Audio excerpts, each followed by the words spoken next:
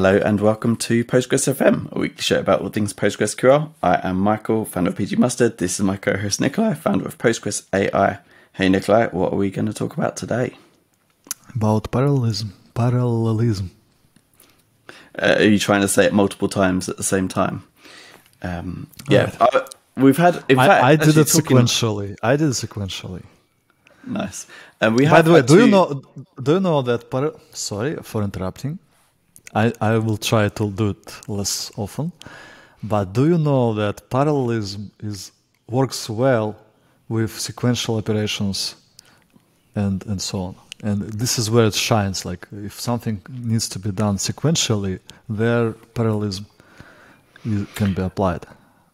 Yeah, it But makes these sense, I words guess, are- because It's like oxymoron, right?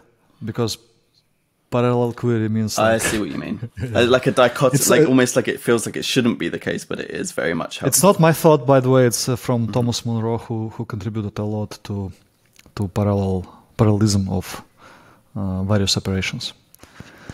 Again, sorry for interrupting. All I was gonna say was that we've had 2 requests for it. This is one of those topics where we have had multiple requests, not in parallel, I guess. But yeah, so people are keen to know like how parallel query works specifically, some pros and cons. Somebody wanted to know more about parallel query in general. I think talking about parallelism overall makes sense as well, like a bit of an overview. So I'm glad you added those bits in. So yeah, looking forward to this one. Do you want to start with what it is or a bit of history? Yeah, let's start with history. I must admit I'm not a big expert on this topic. Of course, I know many things, but I'm far from being an expert. And I see, I don't see bottom in some places. If you get what I mean, like in some places I see I need to dive deeper to see the bottom. Well, I think from previous conversations we've had, that sometimes it's a sign that you are an expert if you realize quite how much there is that you don't know still. But this yeah, is one of of course. topics where I feel my weakness. So, like, disclaimer. Sure. Yeah, and I've only looked into this from I've obviously done a bit of reading for this episode, but previously looking into just performance of queries in general and having to read around things, having to write some things for it as well. So yeah, mine is only surface level 2 compared to people that have written this. But I think a lot of people don't even necessarily realize that Postgres can run queries in parallel, that it can do certain operations. It not just can, it does all the time. And if like usually my experience is closer to OLTP, and it makes sense because Postgres is the best OLTP database system. But some people, of course, do some heavy analytical kind of queries, and of course, like I remember how parallelism appeared first in 9.6, 2016. Easy to remember 6.6, right? And so on. But you need to remember that 9.7 became 10, so 2017. But it was not enabled by default in 2016 in 9.6. Correct. And I remember there were fears that in OLTP context it's not a good idea to have it because it's more for analytical queries. Let's enable it dynamically for particular queries only because, of course, it has some overhead. If you enable it, it has some overhead. So for OLTP, we want only single core operations and not. But eventually, right now we live with it enabled by default, and we see benefits and so on. Of course, sometimes application produces not optimal, suboptimal queries, even sometimes having sequential scans or heavy index scans. And in this case, parallelism works well, like improving the speed and so on. But unlike, for example, just-in-time JIT, which we usually recommend disable for LTP. Well, this it's we similar. Recommend usually enable, and it's interesting. I think it's a similar conversation, and the difference is that the defaults are better for the parallelism settings. I think the JIT one, basically, I don't think the cost estimations are quite right. I think maybe we would be able to leave that one on more if it had a higher cost threshold or had some costing improvements. I think parallelism costings are a bit better, and it tends to not. What about planning time? Planning time also affected, right?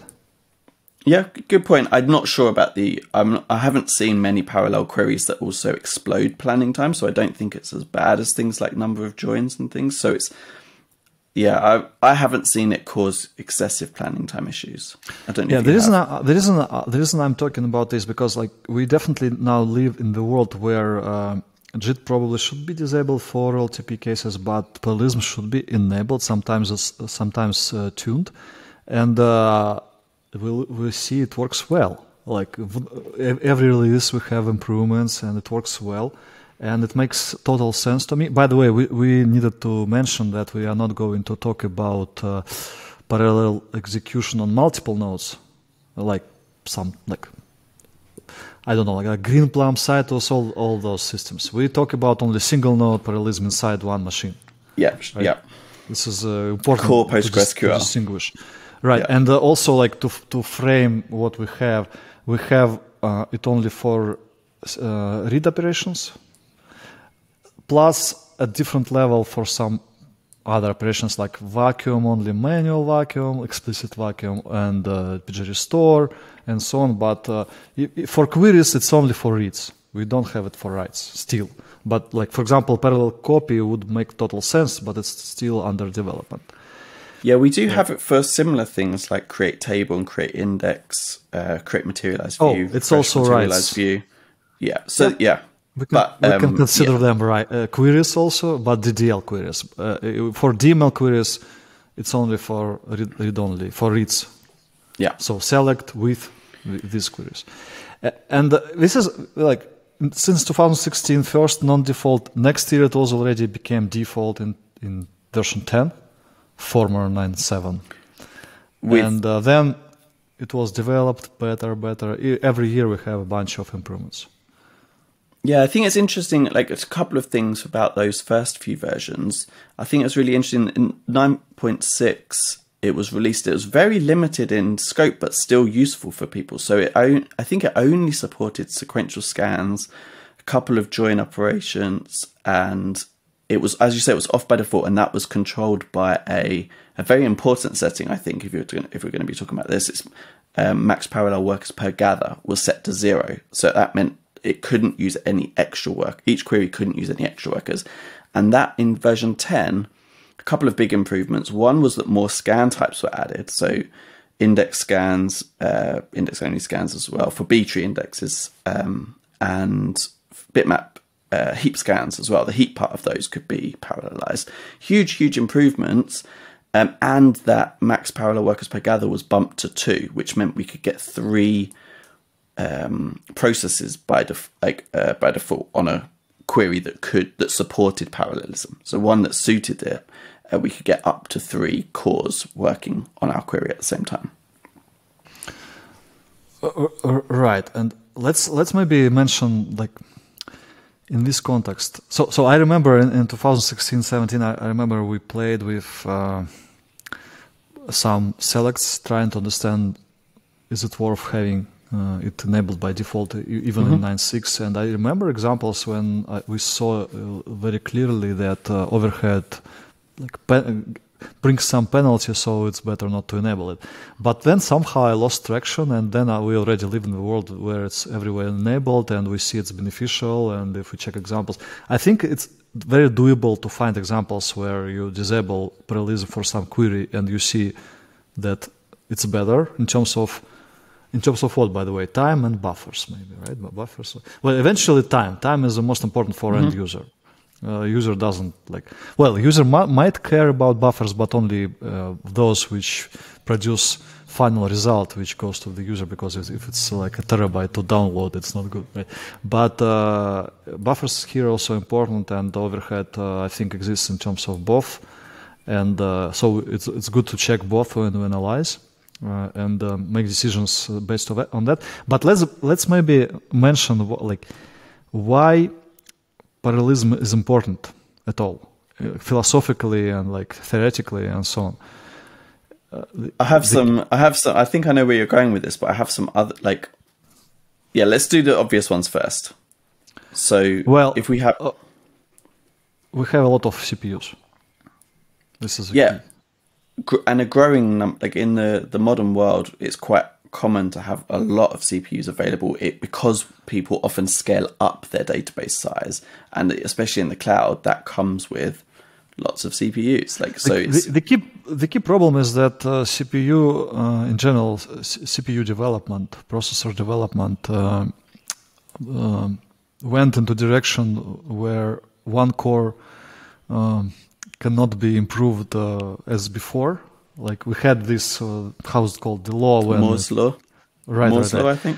Right. So obviously, the makers of CPUs, Intel, AMD, they decided to bet on multiple core approach, and we now have hundreds of cores easily in cloud. It's it's relatively cheap, especially on some kind of spot instances you can play with, like very interesting. You can run very interesting benchmarks on very interesting hardware, and this means that application needs to be adjusted, because you cannot say like, okay, now we want to benefit from having multiple cores, but unfortunately application needs to be changed to benefit from it. It cannot be done transparently in most cases. Sometimes it can be done in some trivial cases when work can be parallelized somehow, and like for example, well, again, like it's a different topic, but some algorithms can be parallelized. But I remember even some languages exist, like extensions to C and so on. It's from my university 20 years ago. I already forgot everything. But obviously, to make Postgres benefit from multiple cores, it needed to be heavily reworked. By the way, I remember also in 9.6 a lot was done to reduce contention in shared buffers. It's also important. So a lot of areas need to be improved to benefit from multiple cores. And of course, if you have a few users, but like many more cores, like you have only like 10 sessions, but you have 96 cores. Okay, yeah, so imagine 3 auto-locking workers default. Like it sounds like most of cores will be underutilized, and it's not good. Right, this is the key. The development of modern hardware dictates how to build software. Right? Yeah, there's an opportunity there, right? Like especially for things that are very easy to parallelize, by giving it access to 3 times the workers, we're not going to get a 3 times improvement, because as you said, there is some overhead, but we could get close. Like it's not uncommon, especially once you bump that number up, to get close to the number of workers times the benefit. So there's huge potential, not as much as in indexing. You know, whenever you see a blog post that says how we sped up our database 1000x in one easy step, that's never going to be parallelism. So that's going to be unless like you switch from 1 CPU to 1000 CPUs and scaling linearly, which is very theoretically can be imagined already, but yeah. But an interesting example: if you dump pgbench and pgdump, you have pgbench table. You do some benchmark. You created that 1 terabyte database, which obviously all 1 terabyte will go to pgbench accounts table. Yeah. The other tables initially are empty, and then you say, okay, I'm going to test -j option of pgdump, because pgdump allows you to benefit from multiple cores. And you say, okay, I have 96 cores, so I expect my pgdump, okay, not 100x, but at least like, okay, 20x, I will be already happy almost, right? And you start dumping and see no benefits at all. Why? Because -j can work with when you have many tables only. If whole your database is a single table and other tables are empty, pgdump cannot parallelize it. But so is that I thought that was like a practical limitation because the work hasn't been done, or is it a theoretical limitation? Like, is there some reason? It's just why how parallelization of pgdump is implemented. It's sure. implemented Okay, great. at database level. It cannot parallelize single table unless it's partitioned. Yeah, it makes sense. But it's not really one table anymore. But yeah, it's a nice link to that. But and a couple of years ago, a special option for pgbench was added. So now you can create, when you create pgbench database, -i, initialize it. You can say, I wanted to have partitioned pgbench accounts, and then you can speed up your dump. And this is an interesting example showing that like there are many places where parallelization can be tricky. Yeah.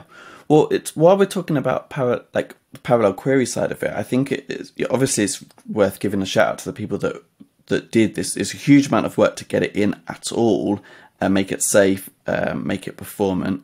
Then it did improve a lot in versions 10, 11, and it kept improving. There were kind of smaller improvements and performance improvements in 13, 14, even 15 recently.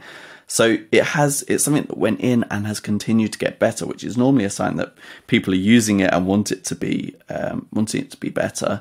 I'd say another reason it got added, this is like not, it's the same reason, but a second order effect, was that this was around the time, I think, that people were starting to think about alternatives to Oracle and SQL Server.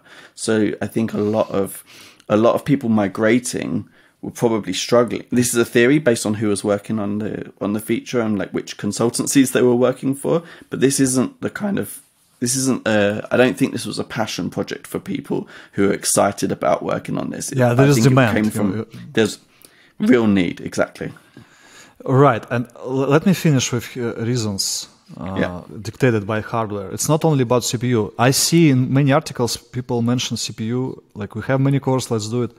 But it's not on. And of course, very important that Postgres is still process-based, not thread-based. Yeah. So it's also interesting. So like it's also important, and this is how Postgres works. So for parallelism, it needs to run multiple processes and then find a way to communicate between them. Mm-hmm. But I wanted to highlight, to emphasize a very important point. It's not only about CPUs, of course, about CPUs and multiple cores and so on, but it's also about disks. This is often overlooked when people explain why we need parallelism. They forget to mention that now we are on SSD, and to get maximum of SSD, you need to do multiple threads. Multiple processes. You cannot get full speed of SSD if you read in a single thread. You need interesting. Like 16 threads. To saturate disk I/O, you need multiple. For example, FIO, very good tool to benchmark disks. If you use single-threaded benchmark, you will never reach saturation. You need 8, 16 threads. And this means that to go full speed, especially if you have heavy queries, you definitely need multiple threads or multiple processes and the communication between processes. So disks, in my opinion, are very important. But here's a question. Couldn't that be an argument for having more connection, like allowing more users, for example, rather than...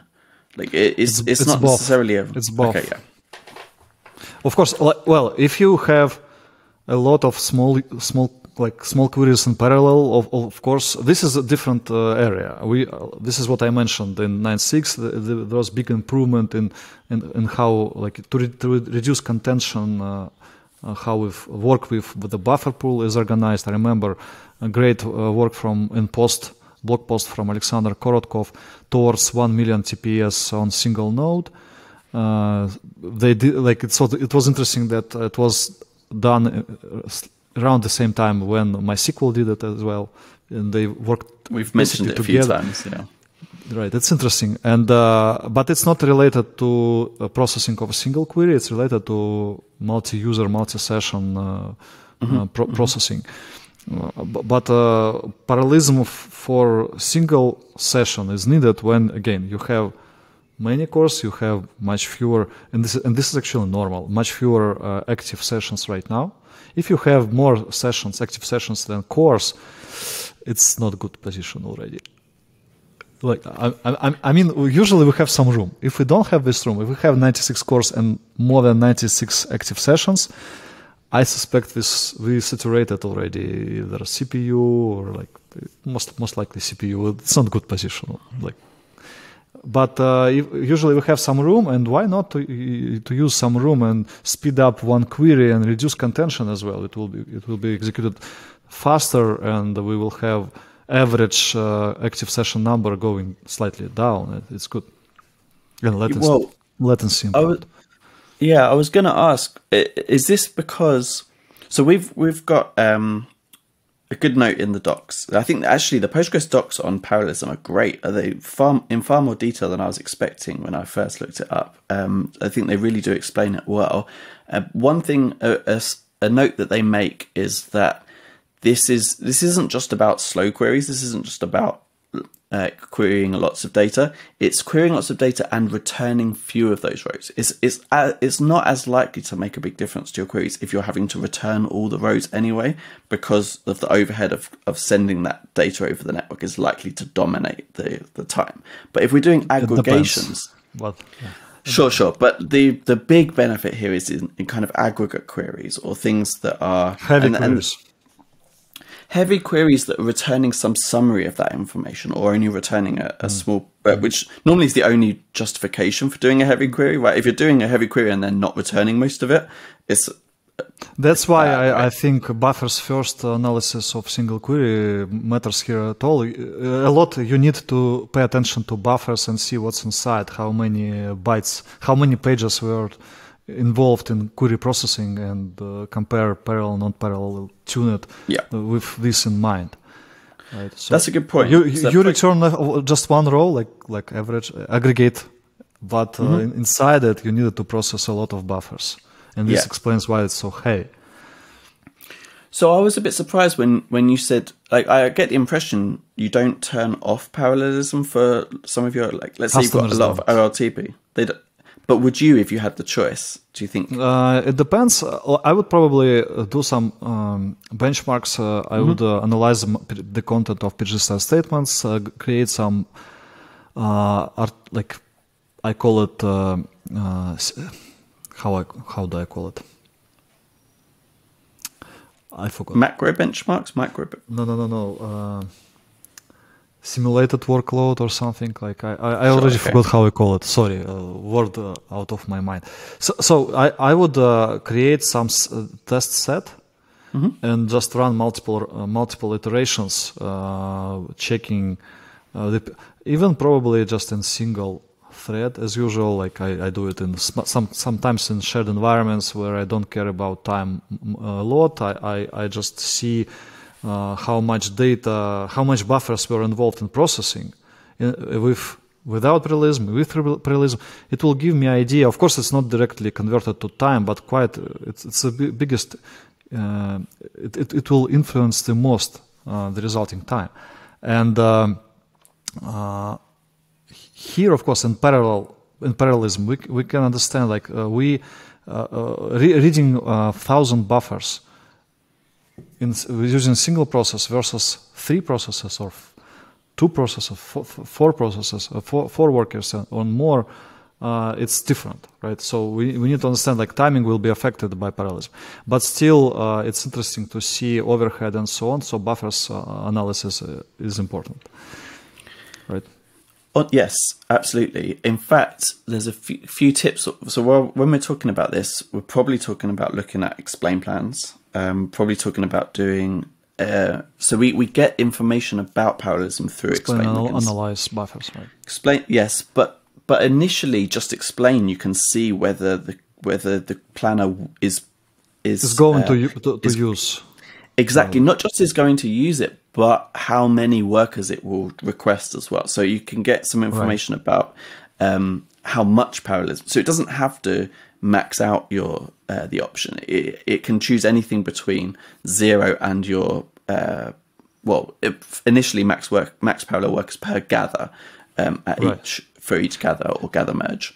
So yeah, there's that. But then additionally, I wanted to say that verbose is quite important here as well. If you want to see some of the per process statistics, verbose is quite a useful thing. Good point. So what let me finish my thought. Probably yes, I was not clear. Of course, if we need, for example, to deal with 100 buffers, for example, again, currently, if we forget about vacuum, we should discuss vacuum and create index and dump restores separately, which have parallelization. And check we mentioned last time. Let's talk about them separately. But for normal queries, DML queries, it's only about reads. So for example, if we need to deal with 1,000 buffers originally fetched from heap using sequential scan, or from index using index scan, index only scan, or also bitmap scan, we understand that if we have 3 workers, will it be 3 times faster? And here, it's interesting to see overhead, and buffers option will also provide us some additional insight about overhead of parallel versus non-parallel, and parallel with how many workers. And when planner chooses plan, it only takes 2 kinds of input besides query itself. First is statistics for all tables involved, and second planner settings and workmem. Planner settings, from pg settings you have category, special category about planner settings. You can, and there are some settings related to parallelism. Yeah, actually, workmems are really good. It's an important point Super here. important. If you're going to change your parallelism settings, you also need to consider your workmem setting at the same time. And imagine. Sorry for interrupting. No. I only wanted to make it why am I saying that? It's because most people realize that workmem can be used multiple times in a query. If you have multiple hashes or multiple sort operations, workmem can be used multiple times. That's why it's a scary parameter to set, and why people often go relatively conservative, but they want to bump it up so that operations can happen in memory. Once you introduce further parallelism, that multiplies. So you can have each parallel sort can be each parallel operation that's using workmem can use it the number of times that there are workers. So it multiplies quickly. So if you're going to bump that number up, it's something to be aware of. And it might be an argument for reducing it sometimes. Maybe you can get away with a higher workmem setting for your entire workload if you reduce it. But like workmem, if you do have the odd really big query that you need to run, you can set some of these settings locally, right? On a session level. So workmem is super interesting topic, and we need a couple of minutes to discuss it. But before that, let me mention what I understand about which read queries can be parallelized in Postgres. First of all, if you want to benefit the most, you need the most recent version, because each version had improvements. Since makes 10, sense. 10, 11, 12, all of them had improvements. Second, the easiest is sequential scan and index scan and bitmap scan. They all can be parallel. Yep. And it's quite obvious because, index is more complex, but still can be parallelized, all good. We can benefit a lot. And if we expect only few users using our 96 core or maybe 244 AMD Epic Milan core CPU, so many cores, of course, and only if we have this beast running Postgres 15 and only 10 users doing some analytical queries, we definitely need to reconsider and increase max workers per gather. There is one settings max working processes which requires restart. All others don't require restart. And max worker processes, yeah, right. But there's also max power. It's usually increased also for logical replication. But in this case, if you expect heavy queries and only a few users using some beast machine, you need to increase it a lot, and this requires restart. Everything else can be adjusted later and dynamically in session to experiment and so on. And of course, these access method nodes in plan, which are lives in our explained plan. It's relatively straightforward, but then interesting, like aggregates, joins, right? These operations are interesting, and in 10 hash join was, or merge join was supported. Like, and later, a couple of years later, in 12 maybe, I don't remember exactly, hash join was supported as well. But they have some difficulties, right? And also, I see in release notes of 16, which is, it's already beta, right? Beta was released last week, I guess. Full outer join also can be parallelized and so on. It's interesting. And if you see, like, about joins, it's also possible. About aggregates, it's also possible. So, but things become much more difficult there. And now memory. Memory, even without parallelism, is so tricky in Postgres memory management. What backend developer expects? I say, okay, I have 600 gigabytes. 25% of that goes to shared buffers, and also 200 gigabytes probably, or maybe like 300 gigabytes I'm ready to give to normal query processing. Everything else will be second underlying layer of caching, which is page cache. I want some setting. I want to say, like, okay, 200 gigabytes can be used by Postgres. There is no such setting. And it's so hard to understand how, like, if we set up a new server, it's so hard to predict how much memory it will be using. It's super hard. Well, I think a lot of people don't even realize what happens if it goes wrong. So, like, we're talking out of memory. Like, everything shuts down. Like, that's the failure depends. case. We can enable swapping, and some people advise to enable it or enable a small swap for protection. But in general, yes, it's not good position. You either server goes down or you are becoming very, very slow. Like, so latency spike, you have latency spike, it's not good. You definitely don't want even out of memory killer to be involved or to be very slow. So you don't want to be out of memory. But how to properly plan it? Memory planning is super difficult topic. Maybe we should allocate for it a special episode. But in few words, you take work mem. Oh, of course, there is maintenance work mem and auto vacuum work mem, which is by default is inherited by maintenance work mem. So if you understand how many workers can build indexes, and this can be parallelized as well, which is good. And also you know how many auto vacuum workers you have. Max auto vacuum workers, which is by default 3, not enough for modern hardware at all. So you allocate some auto vacuum max workers, you increase it.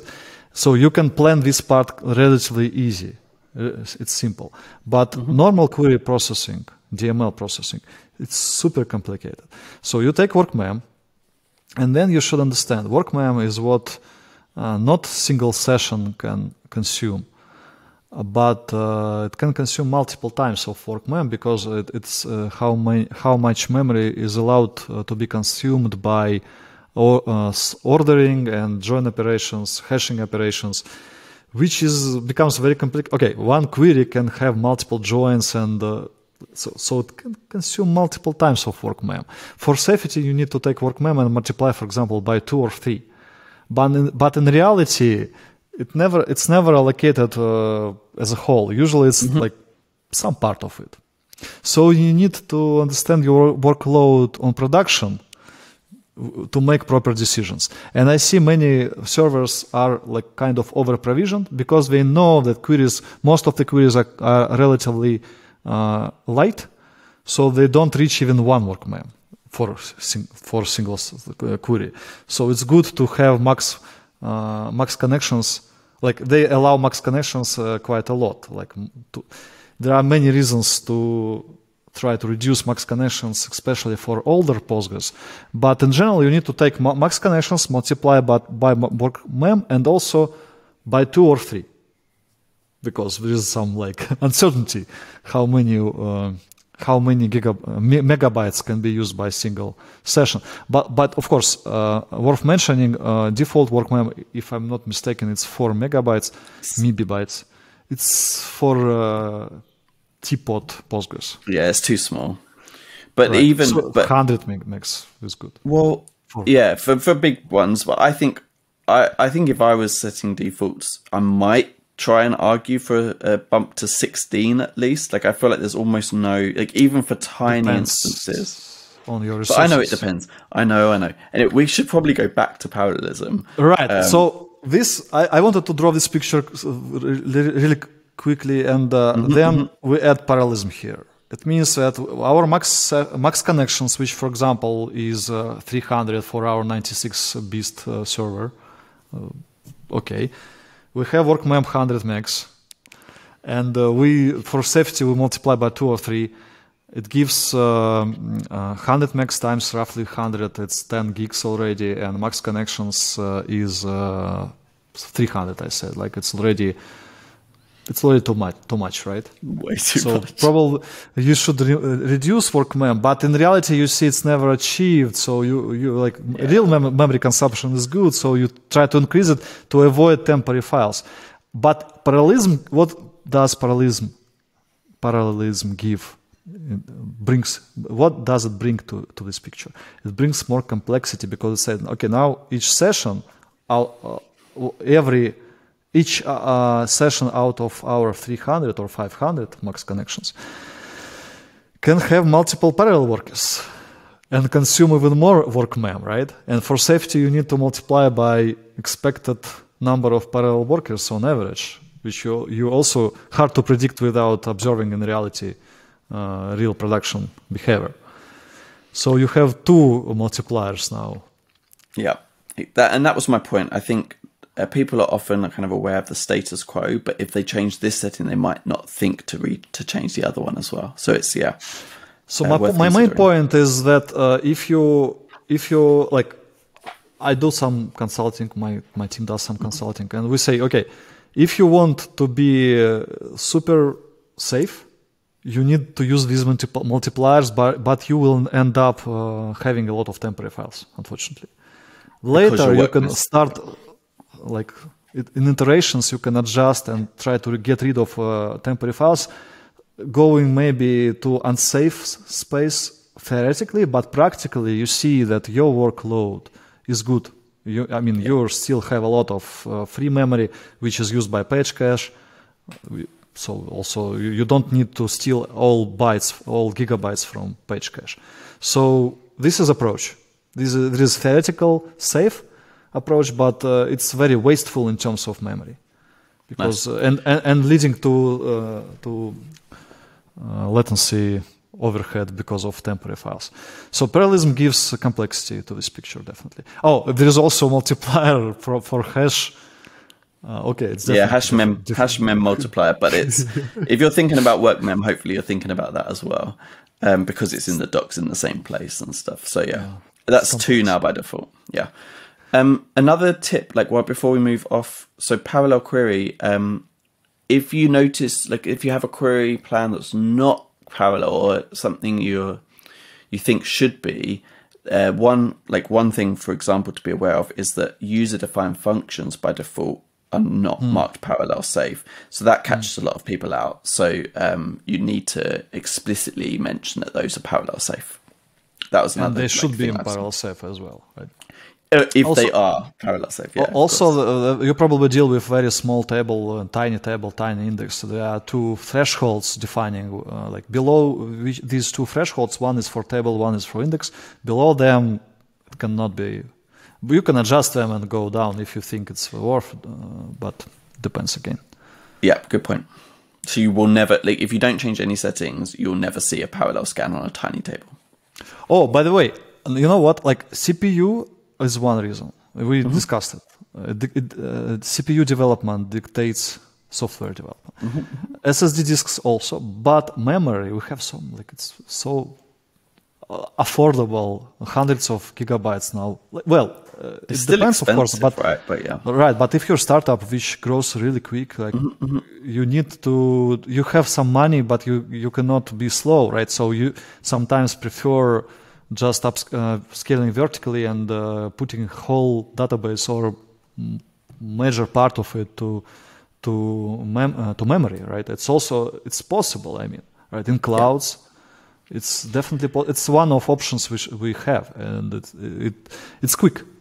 I mean, it's quick and affordable. Of course, it requires some additional budgets, and also this is very closely connected to partitioning, because when I say put whole database to memory, it might be not whole database but working set, and if you have tables partitioned, you probably have some old partitions which be out of memory. And you have fresh partitions which are in memory, and you start benefiting from parallelism because you don't touch disk and so on. And work with memory, of course, can be well parallelized. Unlike this feels like magnetic disks, right? So, is that a good transition onto things like parallelism for create index and vacuum? Not for DDL and other. Yeah. So. For create index is definitely a good thing, because we like to recall this, you call it time, drama with Postgres 14. It means that when you build, and again it's related to partitioning. Everything is related to partitioning. Everyone should partition tables which exceed 100 gigs. So if you build an index over a large table, and as we discussed in our episode about index maintenance, we definitely want to rebuild indexes from time to time because their health tends to degrade. Yeah. It degrades slowly in modern Postgres, like 14, 15, but things are much worse in older Postgres versions. So while you rebuild index, X-min horizon is being held, auto vacuum cannot delete freshly that tuples, and bloat is accumulated eventually. Attempt to improve it in Postgres 14 was reverted in 14.4. So it means that you want your index build to go faster, because if you move faster, fewer write transactions, concurrent sessions, produce dead tuples. If you move faster. If you have room, of course, if you have power in terms of CPUs and disk. Right, so you move faster, fewer dead tuples generated, and less bloat is produced eventually when AutoVacuum cleans those dead tuples. Makes sense, right? So you want to go faster, but of course you don't want to saturate your IOPS limits, for example, or disk throughput and IOPS and so on. So, yeah. What else? And of course, CPU. If you rebuild 10 indexes in parallel, like, and they are also parallelized, having more workers, and it's like dozens of backends are working on index maintenance. You are going to probably also saturate your CPUs, which is also like not good. So this needs careful planning. Probably during weekend, moving fast enough, but not saturating anything. Control of utilization of CPU and disk I/O here is the key. So, but it's a great feature because you can rebuild index faster, especially if it's on large table. It's good. Then what else? Vacuum. Unfortunately, vacuum is parallelization works only for indexes and only for explicit vacuum. Auto vacuum cannot do it still. And maybe I missed something, but it's only for your manually invoked vacuum runs. But if a table has multiple indexes, it's quite often. Right? The indexes can be processed using additional workers, which is really good thing. I hope eventually vacuum will be parallelized even for a single table. But, like in general, again, partitioning is important because you can parallelize processing using just multiple workers if you deal with multiple partitions. Even for auto vacuum, in this case, this feature for explicit vacuum command, which applies only to specific tables indexes, you don't care. We have many workers, we have a lot of partitions, we can process them using auto vacuum, and that's it. This is the way to parallelize in practice if you have a lot of cores and a lot of resources. And I think defaults in these areas are still quite low for most people, like in terms of like Teapot settings, Teapot Postgres. So cool. What about analyze? Actually, I didn't look it up, but you're talking about vacuum. I wonder. Again, like I think a single table analyze for single table, it's not. I think as I remember, it's not parallelized. Yeah, okay. It might be, but the key here is find it. Yeah, the key here is again we usually rely either on auto vacuum, so we need more workers. My recommendation is to consider like you have number of cores. Take something between 10% up to maybe 30-40% of them, and this is your auto vacuum. Because if you think any writes, they just mark xmax, or like then we need to really process it, and you need to allocate a significant amount of resources for that to manage your writes, right? So you definitely need to increase auto vacuum max workers. 3 is not enough if you have dozens of cores or hundreds of cores. And analyze either it's rely on your auto vacuum max workers, and again partitioning is good because analysis of large table, especially if you globally increase the default statistics target, like some people do, it's not good. But also there is important case when you want explicit analysis, especially after PG upgrade. In this case, you run vacuumdb CLI tool, for example, and with -j, and you're going to have problem if you have huge tables, because -j again applies at upper level. It takes tables and analyze on them. So if you have partitioning, you can say -j after PG upgrade. For example, we have maintenance window, right? And we can use all cores. We can saturate resources because we want to minimize duration of maintenance window. And parallelization with vacuumdb -j, you take number of cores, go full speed, and then you are limited. Again, similar to my example with pgdump, you are limited with like largest table size. That's why also important to partition, because in this case, physical tables, they will be much smaller and parallelization will work much better. Right, so you need to shrink those tables to pieces. Nice, and we can link up our episode on partitioning as well. Right, it's very related to parallelization. Right? Yeah. On that note, are there any other, like for further reading, or if anybody wants to learn more about this, where would you point them? Oh, by the way, it's not only related to parallelization, but it's also related to DML query, to reads. If you select from many partitions, you need a constant exclusion. You need to deal with as few partitions as possible, and also parallel workers might help you there as well. Definitely, to read from different partitions and then to aggregate result. Yeah, I haven't actually looked into that, but it's still using the same like worker processes, right? Like it's still doing the same parallel scans. What I'm trying to say is that if you need to deal with many partitions in your query, multiple workers can be helpful. Yeah, true. It's very related topic. Partitioning is very related to parallelism, obviously. Yeah. So vacuum we covered, create index covered, analyze covered. What else? Yeah. I think we should leave it there. I think we've done it. No, dump restore is important.